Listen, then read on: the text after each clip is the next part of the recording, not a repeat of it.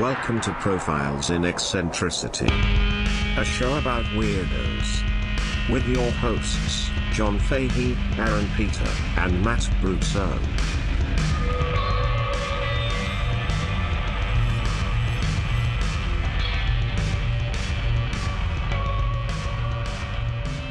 Hello, folks. Welcome to Profiles in Eccentricity. It's a show about weirdos, doggone it.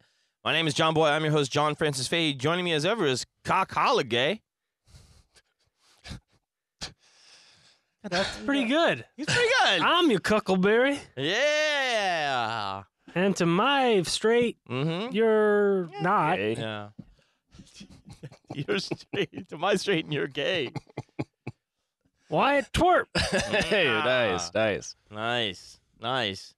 Straight from the bottom. How you boys doing? That's Aaron Joseph Pita and handsome Matt Brousseau. Oh, hi. Here I am. Here you are. We're at the top of our form, boys. Truth, that's fantastic. No. Get ready, we're bringing the thunder. Yeah. Bring your A game. Bring your A game. Yeah, we're going to Vince McMahon this thing. Oh, no.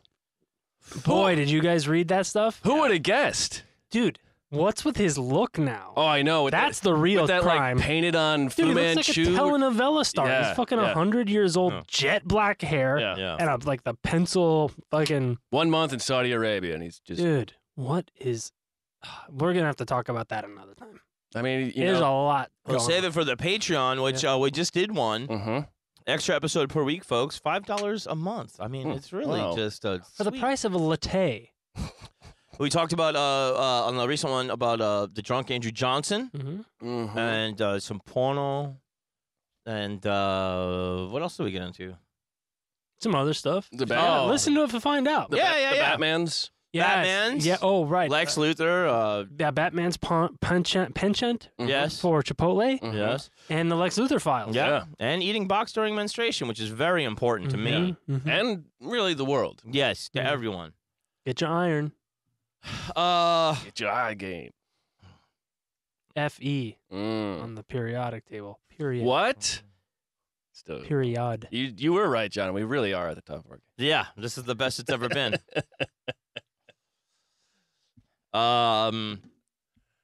Gentlemen, Yes, John. we here to talk about someone from Louisiana. Louisiana? Louisiana? We're talking about the Kingfish. The Kingfish? The Kingfish. Yeah. That's Huey Long, Okay.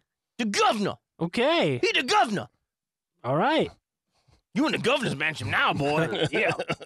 We got a moat full of gators. A mope full A of... moat. Oh. Yeah, mope. A moat full of gators? Get out of here. This is a historian, one Courtney Vaughn, applied to this. This is meticulously researched by our beautiful friend Laura Crawford. Thank you, Laura. Thanks be to her. All praise be to Allah. Quote, when the strong ignore the weak, there is always someone who hovers in the background, learning the techniques of demagoguery. Mm-hmm.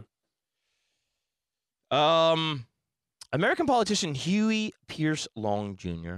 was born to Caledonia, Palestine, Tyson Long, and Huey Pierce Long Sr. Caledonia, Palestine, Tyson. Wow. God, these people. August 30th, These people. 1893. He was the seventh of 9 living children. You know how it goes back then. Ghostly family. Yeah. They raised livestock, and they lived in a 2-story farmhouse on 320 acres of land. In his later speeches, Huey would downsize the farmhouse and describe it as a log cabin. Uh-huh. Winfield was the seat of Wynn Parish. Counties are known as parishes in Louisiana. Mm-hmm. It was a small town surrounded by pine forests. In 1893, it was one of the Louisiana was one of the poorest states in the country. It still is today. Yes. The big-time landowners and industrialists in New Orleans and Baton Rouge controlled what little wealth the state possessed. The folks in Winfield, who were mostly Baptist, grew to resent the Catholic elites downstate. You don't say. At the start of the Civil War, representatives from Winfield voted to stay in the Union because, according to them, quote, who wants to fight to keep the Negroes for the wealthy planters? Yeah, we want our own. Yeah. Oh God. By the time Huey, I mean, it's one of those. it's backwards progressive. Yeah. By the time Huey came onto the scene, Winfield was a hotbed for populist politics. Populism is, of course, a range of political stances that emphasize the idea of the people and often juxtapose the group with the elite. Makes sense. That was a big thing. You know, Bannon said once Bernie was out. Mm-hmm.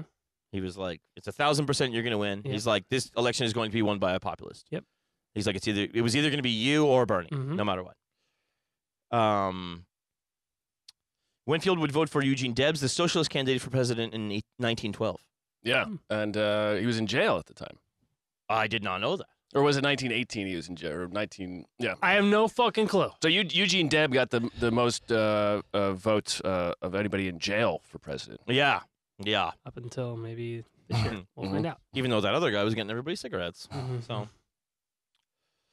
America's economy was in the toilet in 1893. The Panic of 1893 lasted for half the year, and there was a run on the currency. It's a panic for you. The selling of assets caused the dollar to plummet. 158 national banks closed, and most of those just happened to be in the West and in the South. Businesses could not borrow from those banks, and they closed as well. What year was that? 1893. Now I might Was this a railroad bubble burst? Or? No, it was actually very tied to international. Interesting. South Africa, Australia played a part. I might have the year wrong, but one of the reasons we have the Federal Reserve is situations like this where the country was Fine.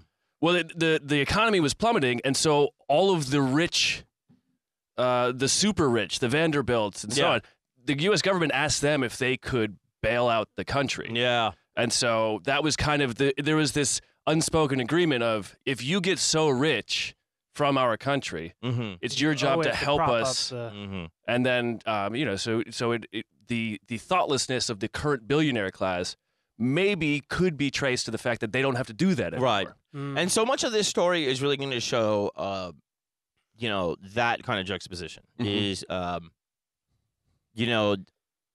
the country was a place where, yes, you could get fabulously rich, but yeah, you could outpower the government and you could certainly outpower the people. Yeah. And nothing was insured by the government at all. No. If anything happened to you, your church was bailing you out, or nobody was. Right. Social Security, unemployment insurance, food stamps, Section 8 housing were non-existent. There wasn't even a minimum wage law. It came from your neighbors. Compared to most families in Winfield, the Longs did pretty well, but young Huey saw a lot of poverty firsthand, and it stuck with him. When he was 8 years old, one of the neighbors got so far in debt to his store that his farm was put up at auction. Jesus Christ. Huey watched as the farmer begged the auction crowd not to bid on his farm. Jeez. If you could just harvest another crop, you could pay the store back. No one in the crowd bid. Mm. The sheriff was just about to say no sale when the creditor made a bid. Oh, fucking sucker. Did they run him out of town? Did they put him up? Huh? The creditor won the farm, leaving the farmer jobless and homeless. Huey remembered, quote, "The poor farmer was out. I was horrified. I could not understand. It seemed criminal." I don't know if he talked like that. He does now. Yeah. Yeah. Caledonia homeschooled her children until they reached their teens. She was a devoted Baptist with a photographic memory that Huey inherited. Small for his age, Huey disliked hunting, farm work, and sports. Instead, he was a voracious reader. When a train came to town, Huey crawled underneath it to see how it worked. Huh. He listened to the old-timers gripe about politics outside the general store. At 13, he was baptized in a fish pond. Hey! Cool. Became a member of the First Baptist Church. The family attended church services twice a week, studied the Bible every day, and looked forward to 10 gospel revivals. For the rest of his life, he tithed 10% of his income to the church. Wow. Of all the Protestant denominations, Southern Baptists are famously strict on conduct. Dancing and drinking are forbidden. In 1919, when the 18th Amendment was ratified and alcohol prohibition became law, the Southern Baptist Convention called it, quote, "the greatest victory for moral reform in America since the Declaration of Independence." Emancipation of the slaves? Far, a distant third. Yeah. Finally, they'll not dance with us now. Yeah. Yeah. Yeah, just taking away people's freedoms is really what you want to do. When he was old enough to enter school, he impressed his teachers with his photographic memory and impetuous personality. Upon completing the 11th grade, Huey was looking forward to graduating. Unfortunately, Louisiana passed a new law requiring students to finish 12th grade to graduate. Shit. Huey protested and refused to complete grade 12, meaning he never graduated.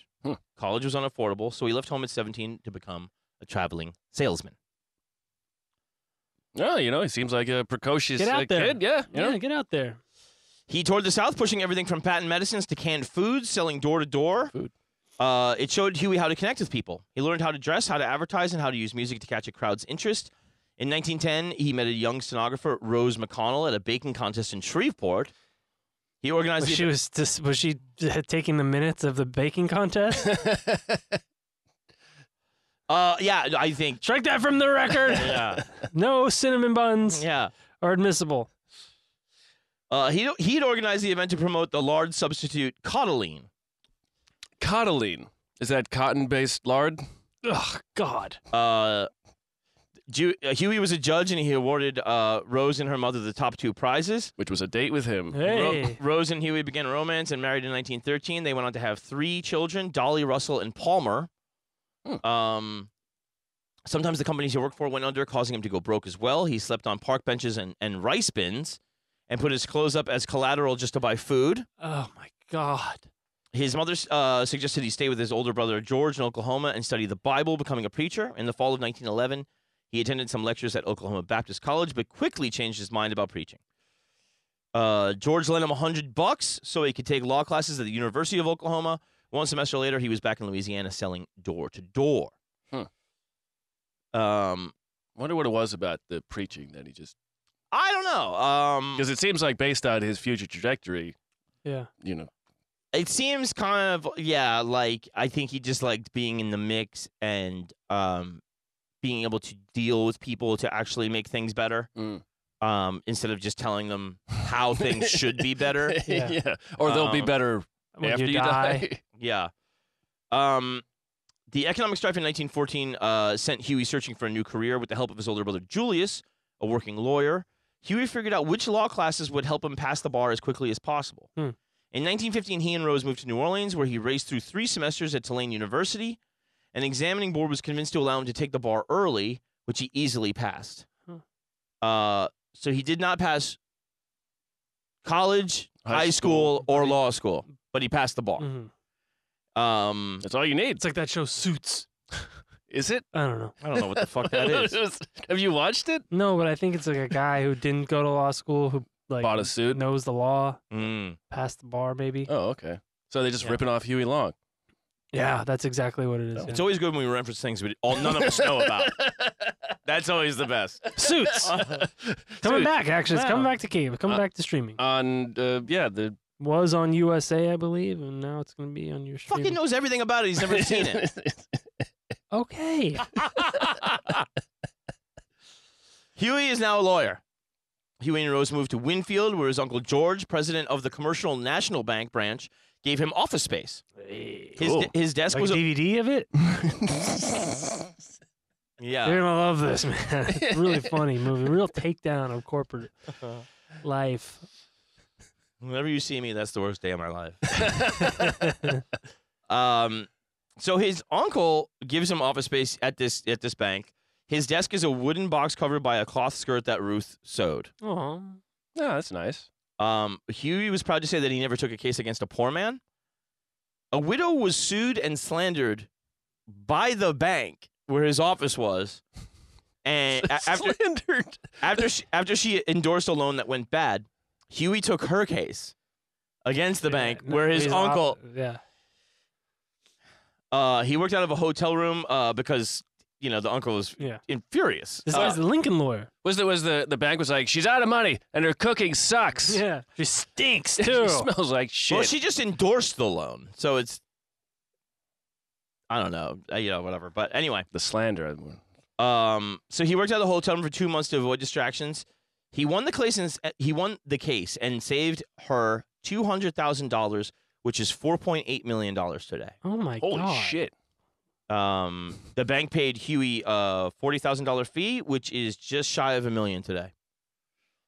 This is a big case. Yeah, it's a huge fucking case, and she smells great. Yeah, What do they say about this lady? I know.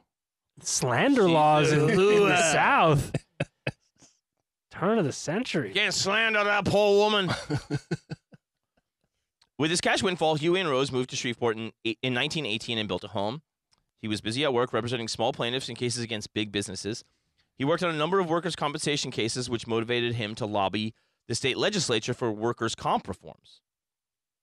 The name Huey Long was becoming known in town for good reason among the middle and lower classes and for bad reasons among the upper classes. Uh-oh. That can't be good. Out of the 40 grand from the bank case, he invested $1,000 into a well that eventually struck oil. Oh. Jesus Christ. This water tastes like shit. Poured it up. Theoretically, worth a fortune, but John D. Rockefeller's Standard Oil had no interest in buying from that well, rendering it worthless. One monopoly's whims made Huey's foresight and shrewd investment meaningless. He called Standard Oil, quote, an invisible empire run by, quote, petroleumites. Petroleumites. He's an anti-petroleumite. Yeah. If Huey wanted change, he'd have to forego the riches of legal work and run for office. At just 25 years old, he ran for a spot on the State Railroad Commission. Oh, that's a good spot. At every crossroads in every town across the district, Huey was making speeches and spreading bulletins attacking corporate monopolies. He attacked Standard Oil's giant pipeline monopoly and called for fairer regulation of state utilities. His message resonated deeply with the disaffected poor, and he won a spot on the commission. Unfortunately, as just one man with no political ties, he couldn't do anything to change Standard Oil's monopolies on pipelines. Mm-hmm. In 1921, Huey represented a small oil company in a lease dispute with Standard Oil and lost. But it wouldn't be their last fight. Yes. In 1922, he got a promotion and became chairman of the State Railroad Commission, now renamed the Public Service Commission.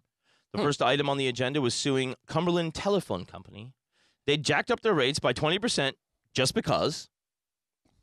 Checks out. Cumberland won the case initially, but on appeal, Huey took it all the way to the Supreme Court and won. Wow. Damn. Cumberland had to pay out a settlement of $450,000, about $8.1 million today, to be distributed among 80,000 overcharged customers.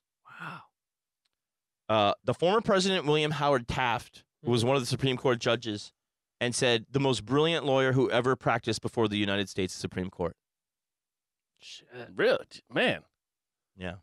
I mean, this is he's a pretty popular guy, you'd say. One judge said the same thing about that fucking that serial killer guy, Ted Bundy, too. So I don't know. I don't know if he holds that much weight. It's not the Supreme Court. Okay, well, you know, the criminal... He called him partner, too. Hey, partner. Man, I would have loved to see you partner. Practice law in my court. I like the ladies, too. Yeah, I'm not so much on the beheading and biting and mouth fucking post-mortem, but I would have loved to see you practice law in here. Yeah. It's a shame. It's a shame. It's a shame. How did you come to your decisions? He just found out he was Republican and was like, say, that's Solid ethos. Knowing full well that the, quote, old regulars would be working against him, Huey ran for governor in 1924. The strategy was as follows. In every parish, there's a boss, usually the sheriff. He has 40% of the votes. 40% are opposed to him, and 20% are in-betweens. I'm going into every parish and cuss out the boss. That gives me 40% of the votes to begin with, and I will horse trade them on the in-betweens. I love the in-between. That's the meat. Yeah. That's the sucking the head of the crawfish. That's getting the marrow out of it. Getting the in-between. I was picking the meat out the gate of teeth. Yeah. It's me and your dad both sucking toothpick. Yeah. Get up. Brush your teeth once. Yeah. My dad had fake teeth. You could take them out and brush them. You could take them out and pick the nuggets out. Yeah. You could get a fucking dust buster on there. Nobody knows what a dust buster is anymore. No. Watch Back to the Future 2 and figure it out. Yeah. Kids will love it. The campaign was a tour de force of aggression. Papers like the New Orleans Picayune were unimpressed. They'd rarely seen a candidate whose statements were, quote, so shot through with gross error and, quote, so careless of truth generally. For a man with no institutional support, Huey ran very well and came in third. So that's 1924. He's 31. Damn, 31. Yeah. That's, you know, actually, unlike, you know, he's not a scoundrel. And the the South, the good old boy system, and to be an outsider like to that. be an outsider and did out well. And he spends the next 4 years coalition building and networking amongst every group of blue collar workers he could find. Securing the Democratic nomination in 28 meant everything. A few members of the old guard warmed to Huey when he supported Catholic candidates running in key districts. He lifted his campaign slogan, quote, "Every man a king," from the populist William Jennings Bryan, who said, quote, "Every man a king, but no one wears a crown." Over hundreds of campaign speeches by Huey expressed a vision for a new Louisiana where the government responded to people's needs. He promised good roads, bridges, free hospital care, free education, and lower property taxes. His speeches were fiery, picturesque, and punctuated with jokes. Playing the buffoon to lighten the mood was a long specialty. Oh. Now I'm just a simple fish king from the swamp. Yeah. I'm a backwards gator guy. I never graduated from nothing. But I do know this. Yeah. I smell shit. I know what shit smells. Yeah. On January 17th, 1928, he won the Democratic primary election by the largest margin in state history. Whoa. The general election was even easier. Huey received 95% of the vote. What?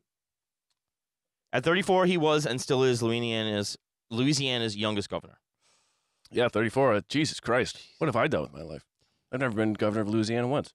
Really? Yeah. No, maybe next year.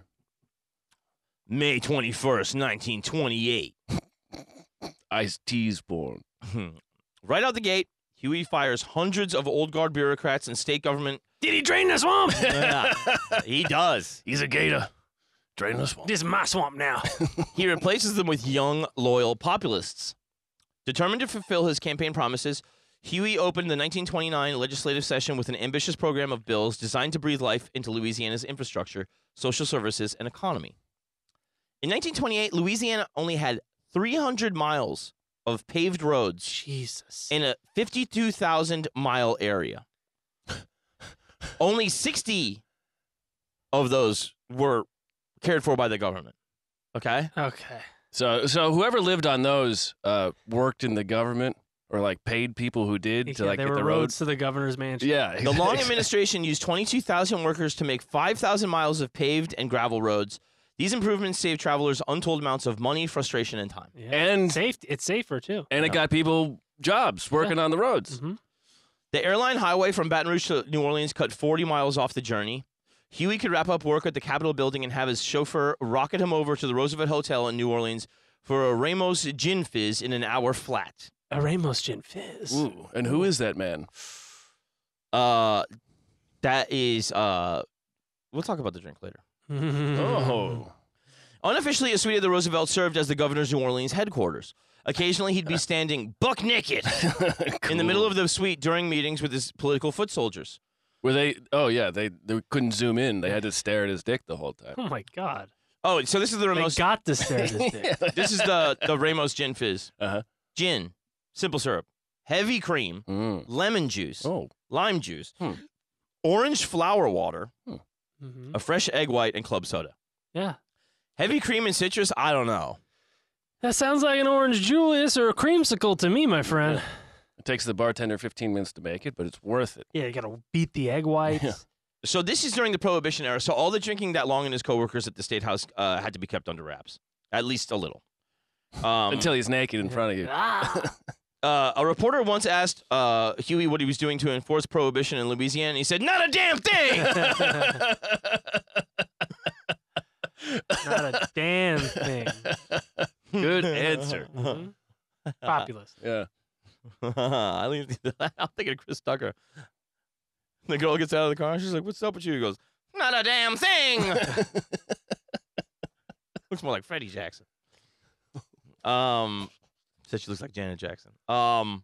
His administration built 111 new bridges where there'd only been 3 major bridges before Oh my God. in a state famous for waterways. Yeah. Yeah, bridges are pretty important for moving Yeah, around. in the swamp area. Now think about this, like, because this is like you get a guy in and the shit starts going right away. Each community was guaranteed at least one public school, and every student would have free textbooks and busing. Wow. Holy shit. Enrollment jumped by 20%. Vocational schools and night classes helped folks advance their careers, but most crucially, in a state where 25% of the adult population was illiterate, the Long administration's literacy program taught 100,000 Louisianians to read. Yeah, I mean, if you make it free, people are going to do it. Where was the money coming from? Yeah, that's a good I question. think it's where had it been going, Uh-huh. and that was just Grift. Yeah. Yeah. So they're gonna see, like, there's some ways where money comes in, where you're kind of like, but like nothing ever in his, like, after he's dead or any, like, there's nothing where you see like a ton of money squirreled away or anybody living high on the hog. He really was all about really making everybody's lives better. Yeah, and if you're building the roads and adding the bridges, More money gets generated, more tax revenue. Yeah, and that's pays for itself. And yeah, then some. and it also makes the rich richer. So Yeah. it's a rising tide, whatever. lifts all boats and stuff. Yeah, Let's yeah, talk yeah. about rising waters in Louisiana, dude. It's not cool. Sorry. I'm very remorseful. He got you there, Joe. Yeah. Come on, bro. Don't cancel me. Only the Gators like it.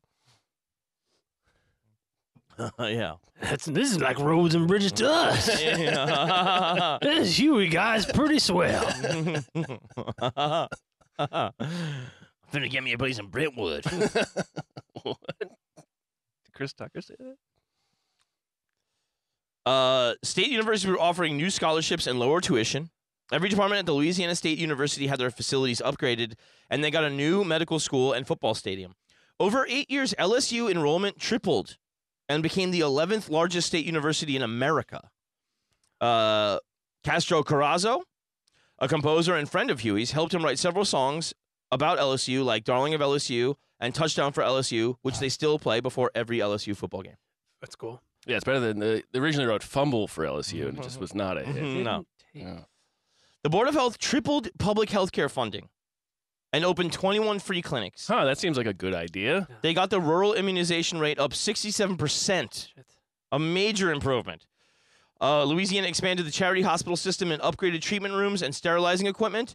New laws provided dental care and more humane treatment for disabled and mentally ill people. Oh my God. For example, the practice of chaining patients to chairs and plow stocks was outlawed. Well, we still do that in the LA hospitals, so it's not everywhere. Oh God. Hospitals for the disabled and mentally ill were upgraded and expanded. Prison inmates would also receive dental and medical care. They didn't before. Well, of course, John. They're in prison. They're supposed to suffer. The mortality rate in Louisiana overall declined dramatically. Oh, you don't say. With people learning to read and being immunized. Yeah, and just getting care when they need it. Yeah, well, weird. Fuck. Huh. New Orleans got a new modern airport and a 7-mile seawall around Lake Pontchartrain. Pontchartrain? Mm-hmm. Uh, A lot of songs about it. Oh, the new state legislature building was an Art Deco skyscraper in downtown Baton Rouge. that's the tallest fucking cool. building in the South. Oh, what does that say, Joseph Campbell? Huey called the old governor's mansion, quote, termite infested. And not good enough for him, though too good for my predecessors. Oh, shots fired. Come at me. Architects modeled his new mansion after the White House. Yeah. Cool. So for all of his good works and folksy charm, Huey was also a ruthless autocrat. Okay, here we go. This is what I want. He sent the National Guard to raid, quote, immoral gambling dens and brothels in New Orleans, adding, shoot without hesitation. Holy shit! What? What? Yeah, but what's the definition of immoral then? Like, Well, so this is a discussion I had with Laura when this came up, and I was kind of going, is this a thing where it's still kind of going after what he sees as Vice. things, and from the Baptist background, mhm. and like a singular, you go like, oh well, drinking's okay, but this other shit, no, Right. and is it also kind of aimed at? Well, it's really New Orleans elites or that are doing it as a populist. it's not a racial thing. Oh no, I don't Okay, think so. okay. No. Because gambling and prostitution were illegal. Yeah, Okay, so but I also that think means they weren't being taxed. I also think cynically he didn't like seeing Yeah, it some money going somewhere that could have been going elsewhere, and any And also, it's something that he doesn't control. It doesn't. He doesn't control. Right. And those places that aren't controlled can be dangerous. Yes. Yeah. And somebody's got to be at the top of it, and it's probably some kind of, criminal element that he's A like. kingpin type figure. Guardsmen arrested sex workers, burned gambling equipment, and confiscated over $25,000 for the government. They burned gambling. It's like the bonfire of dice. Yeah, there's the roulette wheels spinning around. Have you ever seen when they used to trash pinball machines? Yeah, that's right. God, what the fuck? Was that around the time Vice. that they started banning like certain comic books and stuff? Yeah, Probably, I think so, yeah. yeah. These darn teenagers with their comic books. I know, they're all out there skateboarding on their big old hoverboards. yeah. So yeah, he gets the 25 grand, burns the gambling equipment, whatever. The state attorney general called the governor's actions illegal, but Huey replied, "Nobody asked him for his opinion." Well, he's the attorney general. Well, I mean, I assume the newspaper. Top cop. did. Yeah. Yeah, I'm sure that journalist. Yeah, someone asked him for his opinion. Hey, what's your opinion on the governor's latest thing? He packed local governing boards with his loyalists and fired and hired state employees on a whim. Legislators were told how to vote and promised lucrative jobs if they fell in line. Man. Ugh. One legislator accused Huey of being unfamiliar with the Louisiana Constitution, and he replied, "I'm the Constitution around here now." Yes. Great. Well, especially when he's saying it like that, too. You know? It reminds me a lot. I'm actually reading, listening to a book right now on Robert Moses. Mm-hmm. Oh, wait, well, which one? Power Broker? Yeah, the Pulitzer Prize 700-page one. Yeah. Oh, incredible. It's an incredible book, and it's another guy like this who was, except he came from the different side of the track. He came from a wealthy family, went to Oxford, but had this very idea of true democracy and merit and giving back in public service, and I'll do an episode on it eventually, but did so much for New York, but was also this fucking son of a bitch. Did a lot of bad things just because he wanted to have that power of doing stuff. Yeah. But I mean, that is a guy where like when you leave a physical legacy in New York of things that still work, dude. Everything. Everything in New York is Bob Moses. It's kind of fucking crazy. I think that one of the blurbs I saw is like, no one moved more earth in history. That's correct. Yeah, man. I mean, we'll touch on it, but cut through, destroyed black. If you're not familiar with Robert Moses, folks, I mean, like, it was like the most powerful the beaches, the bridges, like the parks, the roads, every expressway, the highways, and you're familiar with the population insanity of New York, and to make it cohesive and cohabitable or inhabitable, for everyone. He had to really stir up some shit. Yeah. Oh yeah, and he had one nemesis, one hard fighting lady nemesis. I'm not there yet in the book, so fucking spoil it. Okay. They're all. But these guys they're like this. Yeah. Well, yeah. Even with the best intentions, once they start grabbing power, they don't want to lose any of it, so they start grabbing more and more and more. Yeah. I mean, there's a thing here too, though, where it's like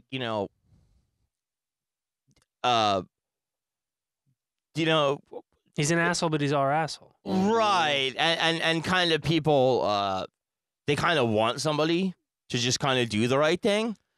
And those guys are kind of few and far between. Yeah. But yeah, you do undermine democracy and things like that. You undermine your own cause, even if you're doing the quote unquote right thing. Once you start doing the quote unquote wrong things to do the right thing, then But if we believe that these institutions are inheritably corruptible, there is a thing where you go like, well, who do we want to corrupt it first? Right, and in what way? But it doesn't have to be corrupted. I'm saying corruptible means maybe somebody will do it. Sure. I know what you mean. Yeah. Right, like Tito, I'm just trying to argue. Tito was an autocrat. Yeah. Dictator. But he was their dictator. Right. And he did good things for them. Yeah. Mm-hmm. And a lot of them after he was gone and communism gone, like, wished it was back. Right. Yeah, I met a couple of Russian kids who were like around 30. Mm-hmm. Never heard of him. Yeah. Never heard of Tito? Yeah. Yeah. That makes Well, sense. Russians wouldn't have acknowledged them after. Yeah, it's very interesting. It's like I can't explain Eastern European history to you. I barely understood my own podcast. I can't remember any episode 10 minutes after we finish it. Dude, apparently I played this Italian song 3 times. And it's almost in English. I'm beginning to hear the words now. Yeah. Makes a lot of sense.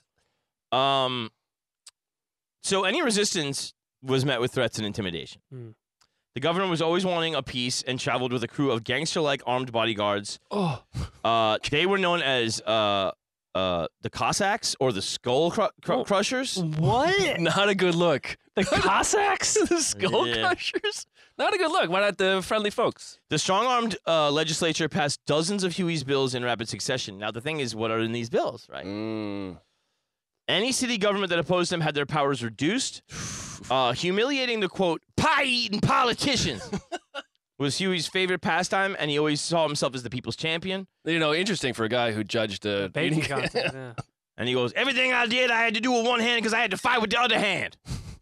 I had to bring my A game. Draining threes from downtown in double coverage. And so this goes to the heart of what we're saying here. In his view, the ends always justified the means. He said, quote, they say they don't like my methods. Well, I don't like them either. I really don't like having to do things the way I do. I'd much rather get up before the legislation and say, now this is a good law and it's for the benefit of the people, and I'd like you to vote for it for the interest of the public welfare. Only I know that laws aren't made that way. You got to fight fire with fire. Yeah, he's not worried about Joe Lieberman waffling. Joe Lieberman. Good drop. Thank you. Al Gore's running mate. Yeah, remember? Jesus Christ. No. Good guy. No. No, terrible man. Awful human being. Dreadful to look at.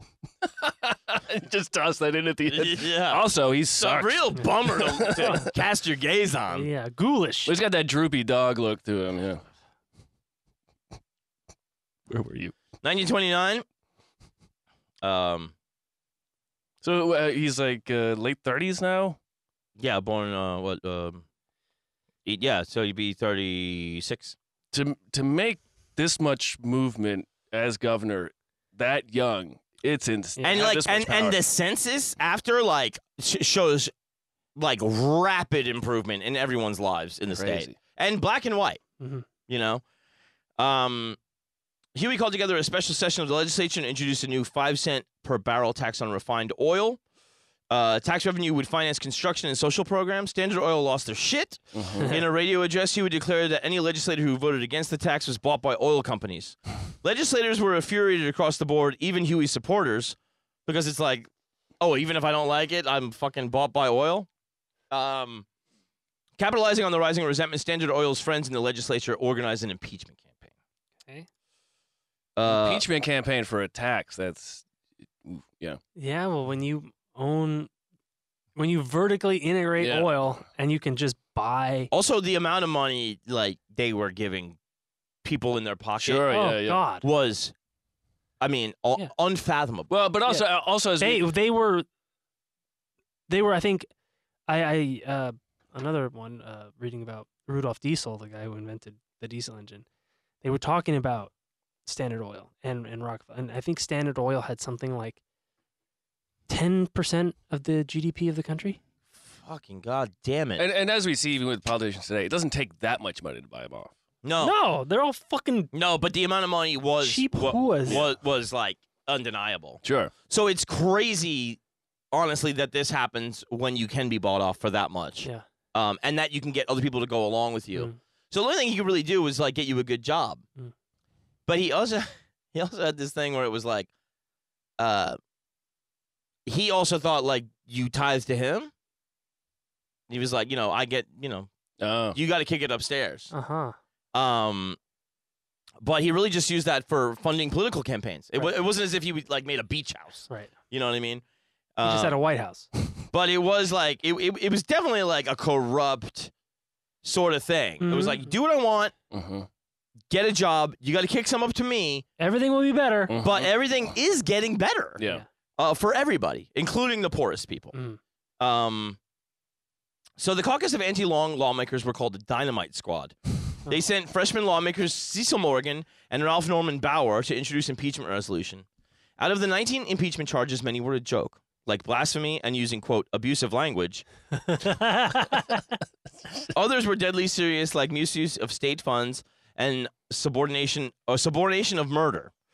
Wait, what? Basically saying, like, telling somebody to kill somebody. Oh. Even the lieutenant governor, Paul Sear, favored impeachment, accusing Huey of being a nepotist who made corrupt deals with the Texas Oil Company. He asked God to forgive him for ever supporting this most cruel tyrant of all times. Please, Lord, forgive me for my transgressions. When it came time for the House to vote on impeachment, Huey tried to close the session. Pro-Long Speaker John B. Fournay called for the vote to adjourn. Most representatives opposed adjournment, but the electronic voting board tallied 68 ayes and 13 nays. Everyone was confused. Anti-Long legislators started chanting that the machine was rigged. He just switched the buttons. Yeah. They ran to the speaker's chair to call for a new vote, but got physically blocked by the pro-Long legislators. This sparked a brawl that would later be called Bloody Monday in the legislature. The lesser you two, so. Men on both sides were throwing inkwells and punching with brass knuckles. Oh! They should have. Brass knuckles in the legislature? I'm bringing these for the vote. Huey's brother Earl bit a guy on the neck. Oh. There is a long line of vampires. Yeah, in Louisiana? Yeah, that's Dracula. That's a Dracula country. That's a Dracula. Louisiana's Dracula country. Ask Anne Rice. Yeah. Sucker! Sucker! Lestat! Le vote. After the fighting died down, the legislature voted to remain in session and go ahead with impeachment. Dozens of witnesses gave testimony in the House, including a hula dancer who claimed that Huey had been frisky with her. Ooh, look at her. Yeah, I mean, those hips. Retired boxer and long bodyguard Harry A. Battling Bozeman said, Good name. Huey P. Long sent for me to come to the governor's mansion about 5 or 6 weeks ago. The governor said to me, Battling Bozeman, I am the Kaiser of this state. When I crack my whip, whoever dares to disobey my orders, I'll fire him.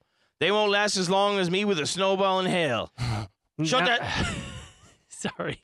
Go ahead. Shut that door over there, he says. Come down here and sit down by me. Now beat me up until I ejaculate.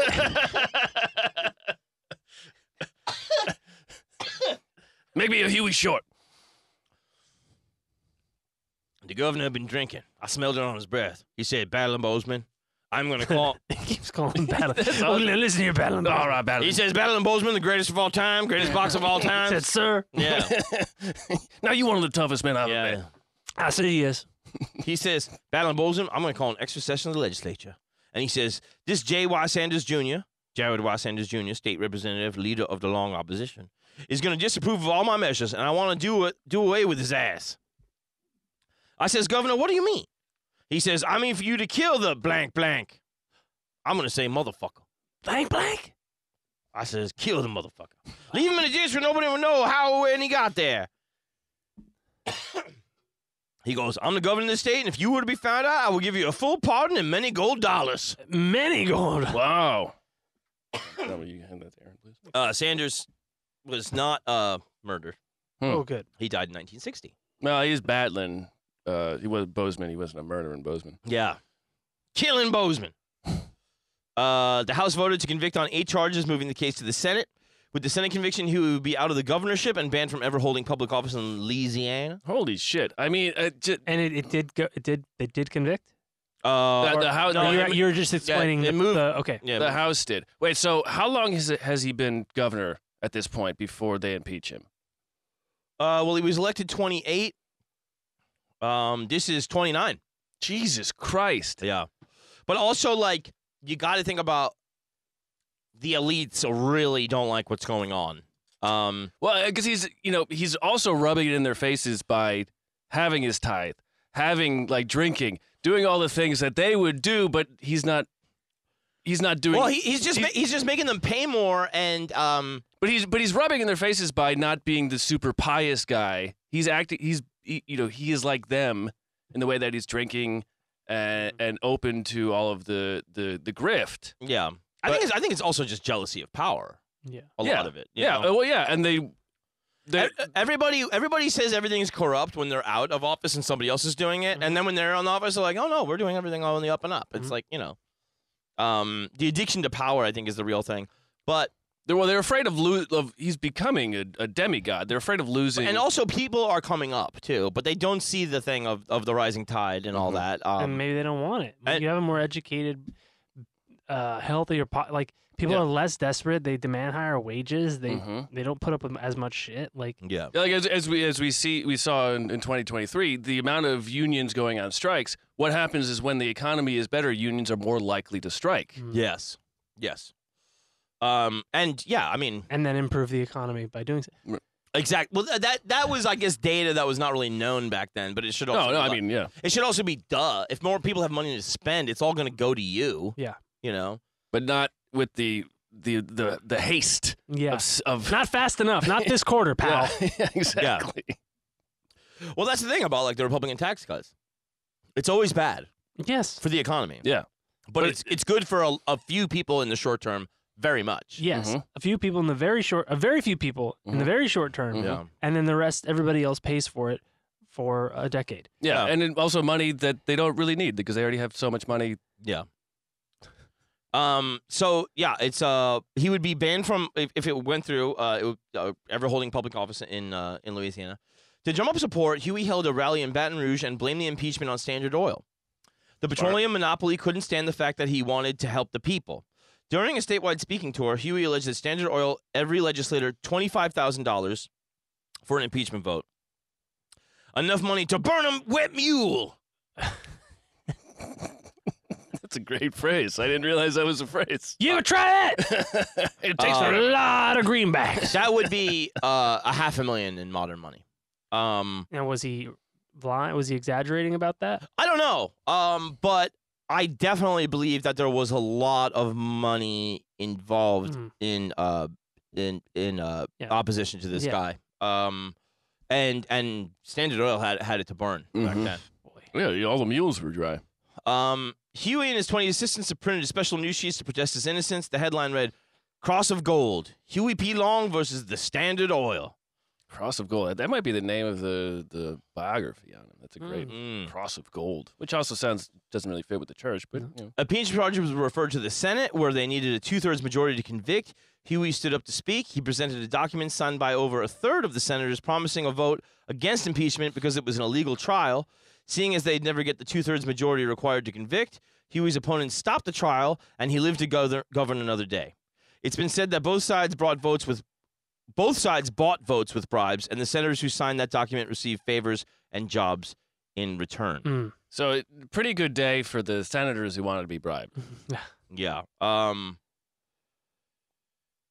He said, I was elected railroad commissioner of Louisiana in 1918. And they tried to impeach me in 1920. When they failed to impeach me in 1920, they indicted me in 1921.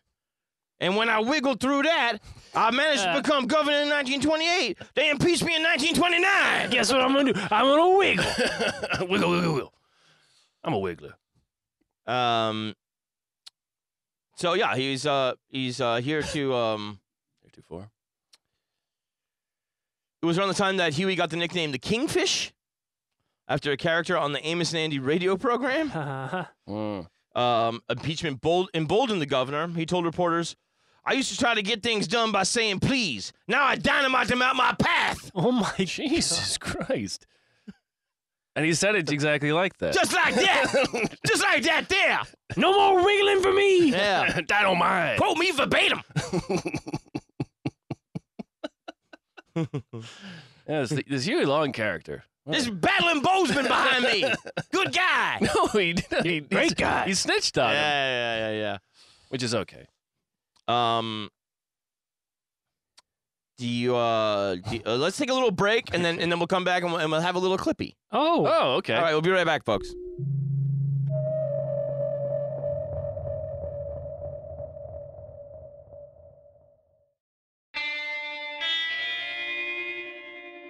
And we're back. Oh, neat. Now, I believe what we have queued up here is a little bit of Huey talking about prohibition. Hot looking, man. Yeah. Let's hear from Huey here. Okay, let's hear what Huey has to say. The conditions in the state of Louisiana are better than they are in any of the other states. What unemployment and distress we have in America is not due entirely to the tariff nor to prohibition. More likely it is due to the overconcentration of wealth against which we were warned by the laws. Man, a bowler hat. Just what did Dr. Reckner say about the mooring mast on top of the Empire State Building? Well, Dr. All right, well, that's that, I guess. Okay. The technology wasn't so great. Yeah, I know. For people to see this on their internet back then. Talking about, concentration of wealth, et cetera, and so on. Glad things we moved past that. Oh, yeah, it's not an issue anymore. So he was like 40 in that video? It's amazing. Just people 70 years ago, they all look like they're fucking 10,000 years old. That's 100 years. You can probably see with his, you're right, actually. You're right. His face there, too, which you've gotten a glimpse of. Mm-hmm. The 1995 TV movie, he's played by John Goodman. And in a lot of pictures, you go like, oh, my God, this guy can be played by nobody but John Goodman. Yeah. We have you got the jowls and the... The chin and the hair and the face. The chin rummy. So, there was kind of a thing where...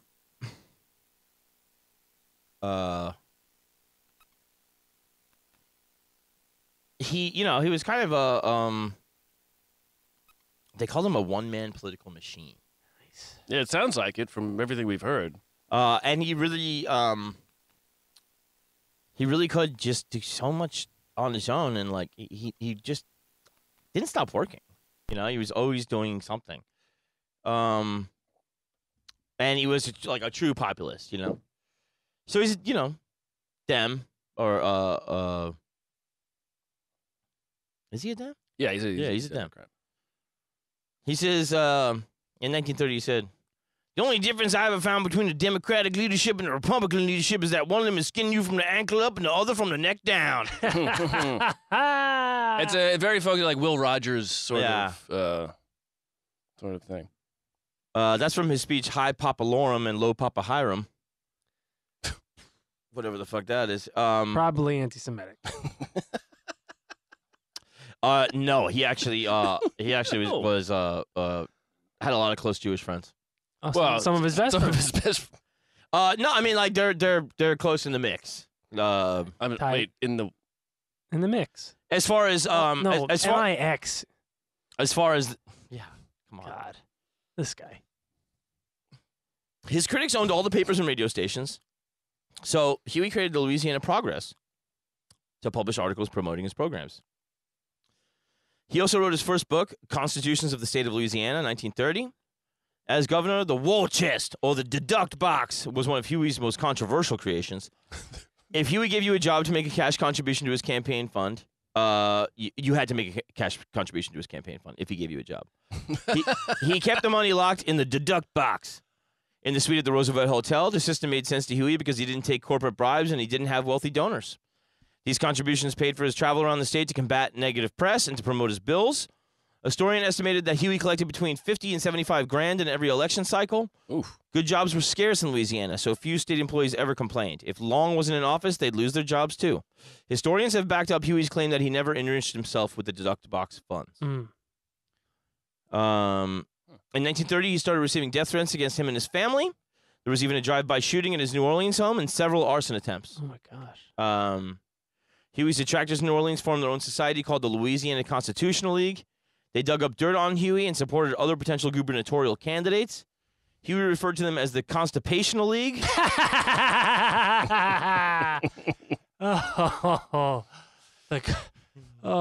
men can't shit. They're full of shit. Yeah. And they don't give a shit about the people. With half of his gubernatorial term remaining, Huey announced a run for the Senate. He said United States Senate. United States Senate. He said the race would be a referendum on his policies and it would strengthen his governorship. It's interesting because it seems like that might be a step down, but I guess United States Senate? Well, after being a governor. Nah, tell that to fucking Mitt Romney. Sure. Also, I mean, yeah, the power you wield as one of 100. But I guess the Senate is then you work, then the presidency, Yeah. so on. And we'll also see how he handles Louisiana business as a senator. Okay. September 3rd, 1930, Shreveport, Sam Irby was rudely awoken by a gang of men bursting into his room at the Gardner Hotel. It was for fun? They were officers from the Louisiana Bureau of Criminal Identification. Irby, I said, Madeline Bozeman, wake up! Get out of my bed right next to me. Irby's niece, Alice Lee Grosjean, worked as Huey's secretary and, according to many sources, was his mistress. After Irby lost his jobs at the Louisiana Highway Department and the Louisiana Progress, he set up a meeting with Huey's political enemies, offering testimony about corruption in the Highway Commission. Irby wasn't arrested or taken into custody. He just vanished. Rumor had it Irby had been stuck in the state prison or the Jefferson Parish jail. Some speculated he'd just been rubbed out and dumped in a swamp. With the gator! Swamp Thing! Don't dump dead bodies in me. Or do. So he completely disappeared, and The New Orleans mayor T. Sim Walmsley called Irby's vanishing the most heinous public crime in Louisiana history.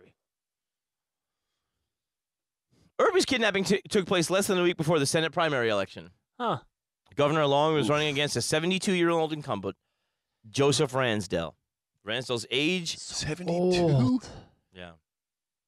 So he would have been born during the Civil War or some shit? Oh, yeah, before it. Oh, God. Ransdell's age and goatee were the subject of much derision on the campaign trail. It's goatee.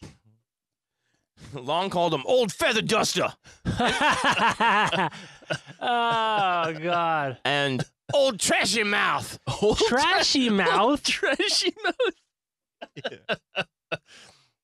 Old Trashy Mouth. Yeah, not new trashy mouth. No. You gotta say old in both of them. Yeah. What's Old Feather Duster saying about me now? Old is What'd he old. say? Trashy Did you mouth. hear anything coming out of his old trashy mouth? I can't hear the trash is in the way. Yeah.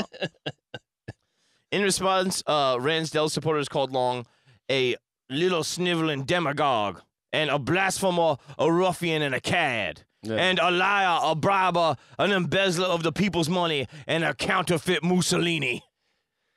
Wow. Is that Don Just King not as doing good it? as old Trashy Mouth. Trashy Yeah. Mouth, Huey's opponent and his enemies could have used the Irby story to sink him in the polls. Instead, Irby reappeared on September 7th Oh, my God. and announced to the press that he'd staged his own kidnapping. On primary day, What? Well, no. That can't be. That doesn't make any sense. no, Long definitely was like, "Are you gonna fucking play ball?" Yeah. And He took him out of the jail. he took him Or out. fished him up out of the swamp and reanimated him with lightning. Yeah, he fucking weekend to Bernie's him. Swamp Thing. Frankly, I'm swamped. He staged his own kidnapping. Yeah, and he made him come out and say, "I did it to like embarrass Huey Long." This guy got abducted. Has to say, "No, I didn't. I did it myself." And then he's like, And then like embarrass himself publicly. Mr. Long's a nice man, He's and like- I think he's very strong, Yeah. and he doesn't have trash in his mouth. Yeah. On primary day, Long trounced incumbent Ransdell and ascended to the level of governor and senator-elect. What? Yeah. Oh, because his governorship hadn't ended? Or Yeah, he was senator-elect, so once he gets sworn in, he has to give up the governorship. Yeah. He left the Senate seat vacant until he could guarantee that a Long loyalist would occupy the governor's mansion. Mm. 1931. Ooh. Now, you remember that the lieutenant governor said that shit about him, Uh-huh. right? That's Paul Cyr with C-Y-R. Is that how you pronounce that? Yes. CYR? Yeah. Yes, yeah, sure. The lieutenant governor said that Huey had vacated the governorship when he got elected to the U.S. Senate. He had himself sworn in as governor from a hotel room in Baton Rouge, his new seat of government. Huey declared he had not taken the senatorial oath and was still governor of Louisiana. Kicking things up a notch, Huey called in the National Guard to secure Baton Rouge. Oh, my God. He said that Cyr had vacated the role of lieutenant governor when he took that oath for the governorship. No, you did. I didn't. You did. The case went against the state Supreme Court, and they ruled against Cyr. Alvin O. King, president of the state Senate and Long loyalist, replaced Cyr as lieutenant governor. Wow. Now secure in his dual roles as governor and senator-elect, Long returned to pushing his agenda through the legislature. He'd shout, "Shut up!" or "Sit down!" at any legislator who voiced concern. During one memorable evening, Huey passed 44 bills in under 2 hours, One bill every 3 minutes. The legislature was, as Huey joked, the finest collection of lawmakers money can buy. Oh, my God. Yeah, it's not a good joke. Jesus Christ. 44 bills? Yeah. I'd like to know what some of those bills were. Yeah. The Huey Long Memorial Fund. His brother Earl was put in charge of distributing patronage appointments. Oh, good. His brother Earl. Was been in charge of distributing patronage appointments to local politicians and turning businessmen into Long loyalists with state contracts. Long's allies got appointed to key government positions. As conservation commissioner, Robert Maestri purposely failed to regulate energy companies in exchange for donations to Long's campaign fund. So a little naughty there. Oh, a little naughty. Yeah. It's just so much corruption in so little time. Earl would tell the head of Louisiana Highway Commission, Oscar K. Allen, which construction and supply companies he should award contracts to. Long's opponents saw these moves and charged that he'd become a tyrannical dictator. By 1931, cotton prices had dropped to all-time lows, and the U.S. had a major cotton surplus. Huey proposed a cotton holiday in 1932, a total ban on cotton production to drive up prices. He wired the proposal to other governors and planned to put it to a vote at the New Orleans Cotton Conference. Taking it one step further, Huey proposed that the holiday go international to protect domestic cotton prices. Some cotton-producing nations like Egypt expressed interest in the idea. Delegates from every big cotton-making state attended the 1931 New Orleans Cotton Conference.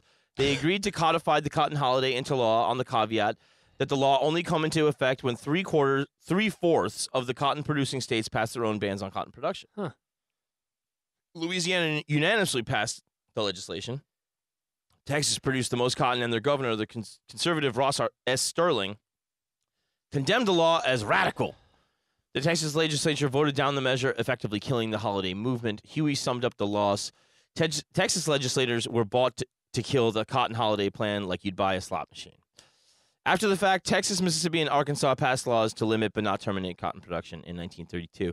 And so this is the first kind of thing where he starts an idea, it seems radical, and then everybody agrees it's very sensible later. But yeah, they also don't want to join him on it because Look bad for them. Yeah. So I just I want to wrap up part one here with a little thing about his political views, and well, I guess what do you think so far about the demagoguery of the Huey Long? Like you sometimes you have to fight fire with fire, and there isn't there are some things that are objectively good, and even sometimes if you do bad things to get there, you sometimes just have to accept it. Whether it's politics or war or vigilante crime fighting in a comic book world. I was wondering.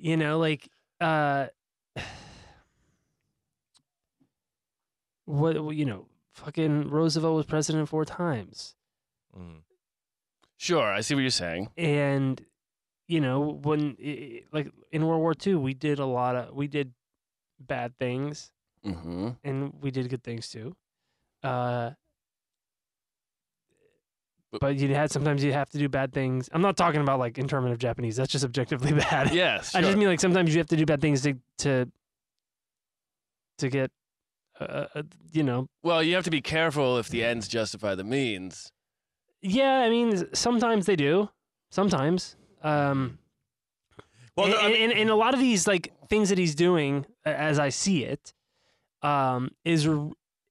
is getting around red tape and a more entrenched corruption from more nefarious powers. Yeah.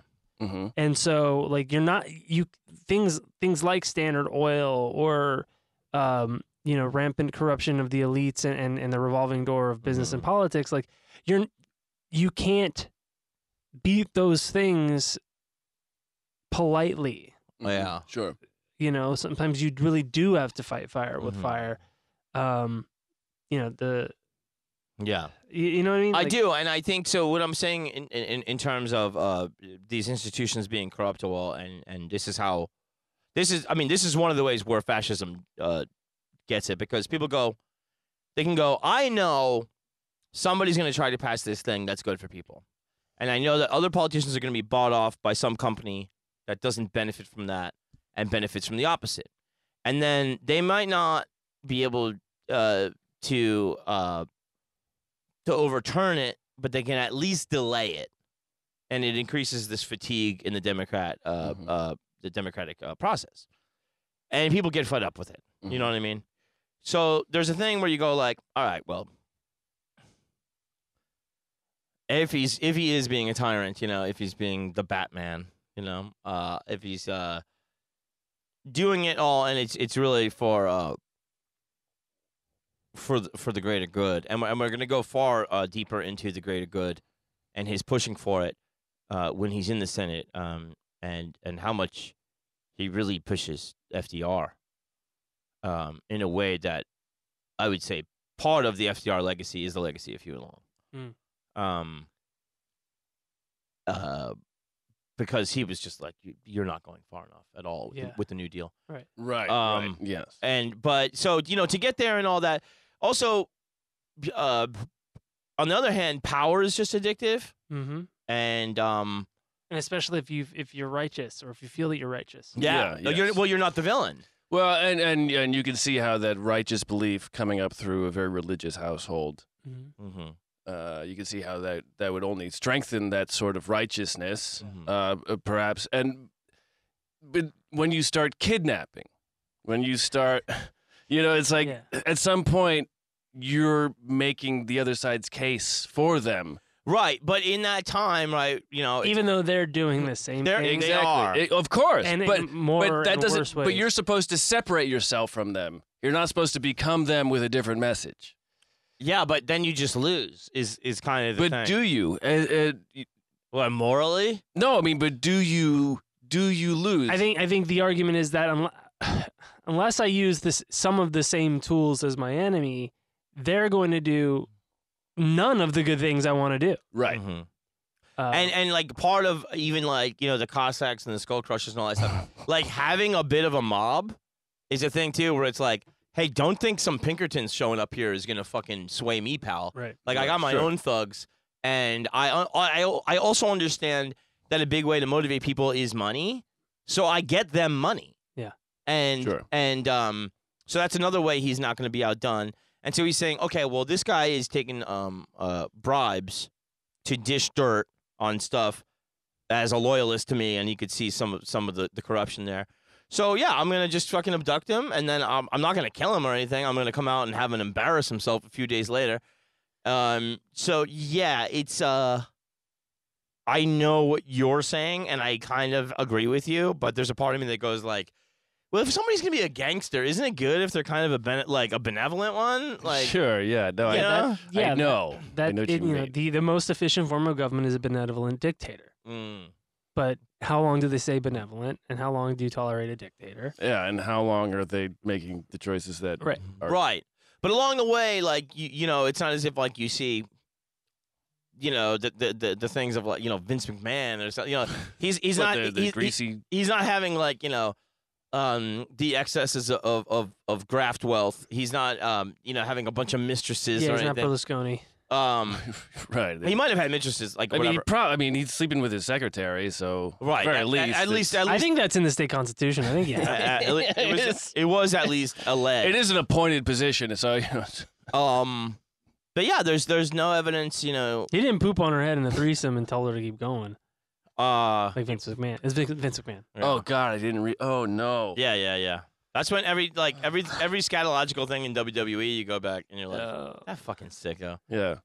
Dookie. Remember that? Yeah. No holds barred. Jesus Christ. Rip 'em. I mean, I like that. I'm okay with rip 'em. Oh God. But I'm not okay with Hulk Hogan's tiny little ass. Yeah. Paraded around the screen. Anyway, we're good enough topic here. So yeah, it's but I wanted to say one thing about this is about the authoritarianism, because it is one of the biggest charges against them.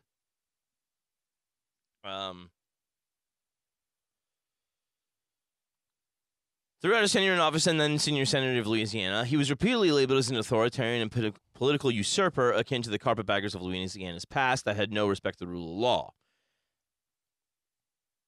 His machine in Louisiana was accused of mass voter fraud via the usage of dummy candidates and having corrupt election vote counters in various state elections, including the 1932 U.S. Senate and gubernatorial elections and elections for the amendments to the Louisiana state constitution. I'm going to skip some of the stuff that'll come up in part 2.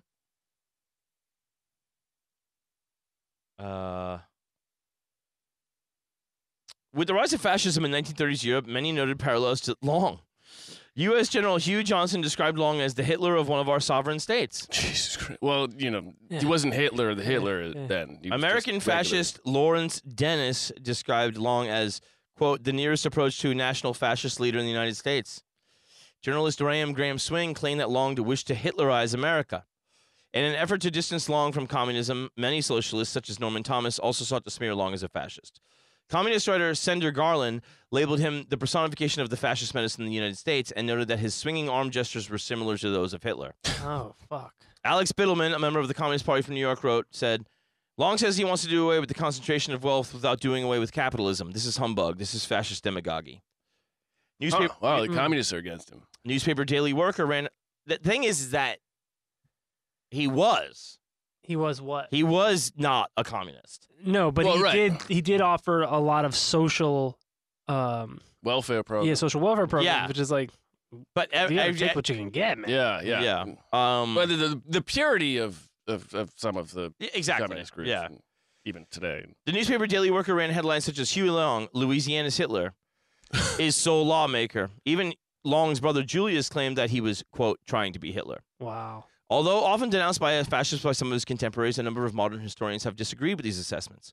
Long was not anti-Semitic, nor any more anti-communist than most politicians of the time. When asked about common comparisons between him and Adolf Hitler, Long replied, "Don't compare me with that so-and-so. Anybody that lets his public policies be mixed up with religious prejudice is a plain goddamn fool." Good answer. And later commented, "I don't know much about Hitler, except the last thing about the Jews. There's never been a country that put its heel down on the Jews that ever lived afterwards." That's great. Very good answer. Several of Long's political and personal friends were Jews, such as Abraham Shushan and Seymour Weiss. Additionally, Long didn't espouse any anti-democratic ideology and had no conception of a corporate state. Arthur Schlesinger Jr. noted that, quote, Long's political fantasies had no tensions, no conflicts, except of the most banal kind, no heroism or sacrifice, no compelling myths of class or race or nation. Right. It was really just about getting it done. What do you got on your plate? Yeah. I think what do you got on your plate? Yeah, I think that's a very astute analysis, because he's not falling into the 10 commandments of fascism. Right. About, the enemy is both too weak and too strong. Yes. And the overwhelming nationalism and the like you said, the corporate state and the myth making and all that bullshit involved with what real fascism. Yeah, the corporate state would be anathema to this man. I mean, it's preposterous. But it's just he's using the tactics available to him. Yeah. To attack. He's authoritarian. Yeah. Well, it is that quote at the beginning of saying when the strong force over the weak, somebody stays in the background and learns the lessons of demagoguery. Right. And you're going that's what he goes that's how the game is played? Yeah. And that farmer lost his fucking shit? Yeah, well, I'll play that game. He's like, I'll play that game, I'll just do it better. Right. So this is a thing, do you know about Mussolini with the force-feeding castor oil? Oh, because it's a very painful laxative. To dissidents. No, but I don't know. That was a thing that happened. Well, did he do that? Did Huey Long do it because he called those guys constipationists? No. You constipated! Open up! I only like one oil. Life magazine said of Huey P. Long, who knew all the tricks of dissembling demagogue, was once asked, "Do you think we'll ever have fascism in America?" Said the Kingfish, "Sure, only we'll call it anti-fascism." Several other similar quotes have been created to Long, but many challenge the validity of these quotes. George Sokolsky remembered having asked Long if he was a fascist. "Fine."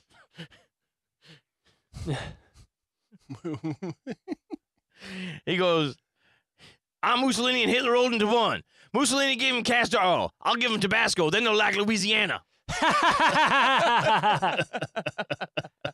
Oh, God, that's great. And he was like, So, yeah, that is part one of the Kingfish. It's pretty great. Yeah, very interesting. I mean, he's been on my list for a while. I think Schlesinger might have written the biography. I know but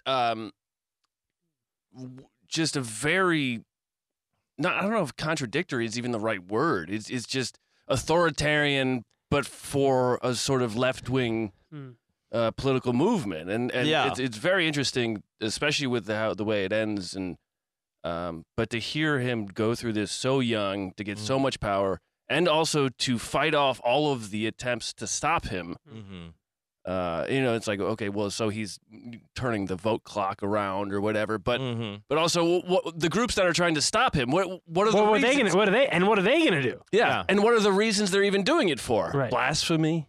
Yeah. Right. And to come, I mean, with no backers. Yeah. So that's part of it too, is like you go like, oh, you're like the deduct box, and you're going, well, that's fucked up. And you're going like, well, otherwise it's coming from Standard Oil. Like, yeah, they're deduct box. Those guys are going to have a far more ruthless machine. And one, that I think is quite successful later. But you kind of go like, he's just going, this is what it takes, man. Mm-hmm. Yeah. And once you see he's really not putting stuff in his pocket, and well, he is putting stuff in his pocket, but he's really not. No, I mean he's got the hotel where he's doing his business. Mm-hmm. The money's going to his campaign. Yeah, like that stuff is going to his pocket. Yeah, but but it's really about like the travel fees, like you said, and because then you don't want to like be seen to misallocate government funds and stuff. That's like another crisis waiting to happen, right? But when you have a tithe to your campaign for people you get jobs but for. He also tithes his stuff to the church, so he's going like, this is how it works. This is how it works. Sure, I understand that doesn't make it right though. But is it necessary to get it done, in your opinion? If you're fighting people that have... Well, I would like to think it is. The Rockefellers. But maybe in that situation it is. I like to think it isn't. But... Yeah, I think the argument that he would make is like, this is how the game is played already. The game is a game. I'm just doing it for reasons that the other people playing the game don't like it. Right. It's like the Wire, you have the briefcase, I have the shotgun. Yeah, We're both in the game. We just do it differently. Yeah, and I mean... But like, you could take all of that stuff and be the most cynical person, and like I said, like, yeah, where'd the money come from, and I'm like, where was it going? Right. So whoever was there before, was clearly just grafting things and leaving with a fuck ton of like a fucking like a South American fucking dictator. And what's he doing with it? He's raising the literacy rate. He's raising the immunization rate. Also, he's raising just like the standard of living. Yeah, and standard of living. So, like, the average Louisianian, I think is what they call them, which is Louisianan. Anything would be easier. I think it might be Louisianan. Well, are they saying it with the accent? I think they're called skull crushers. Well, yeah. But everybody with things like to register a truck, $24 in that money.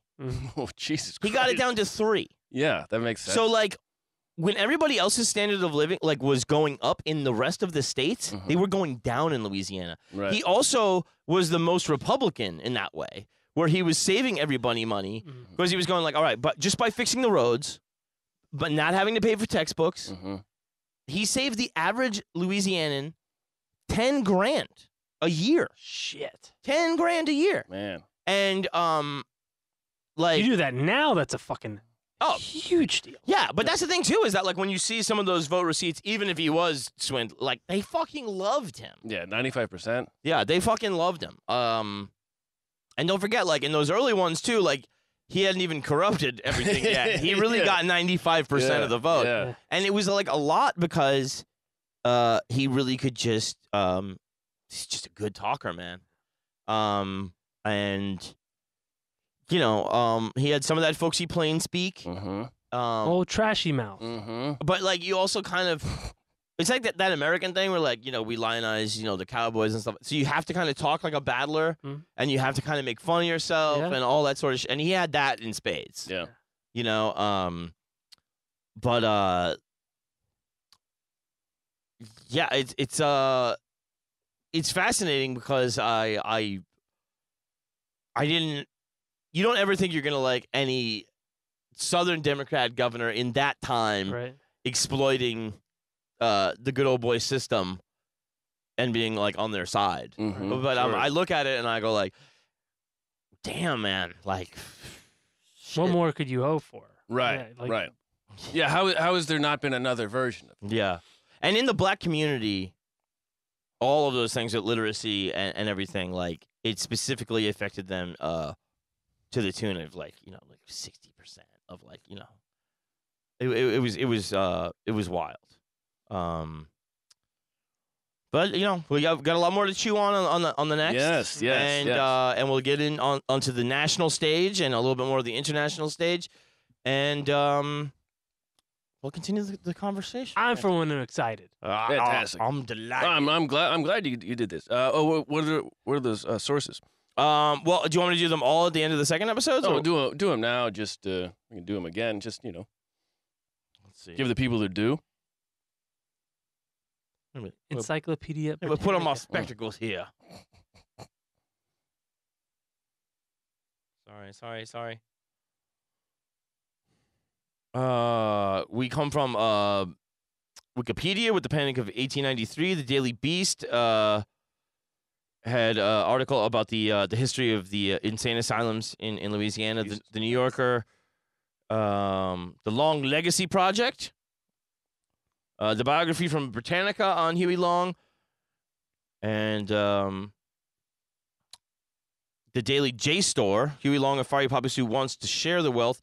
Time Magazine, the Huey Long anniversary, and Politico, Governor Huey Long impeached in Louisiana in 1929, and that's it. We'll have some more clip references next time. Fantastic. Lovely. Thanks, Laura. Great job, Laura. Yes, excellent job, Laura. Thank you so much. Fellas, let's wrap it up. I'm going to say goodnight. My name is John Fahey. I love you. I'm Aaron Pita. Matt Brousseau. Good night, everybody. We love you. Bye.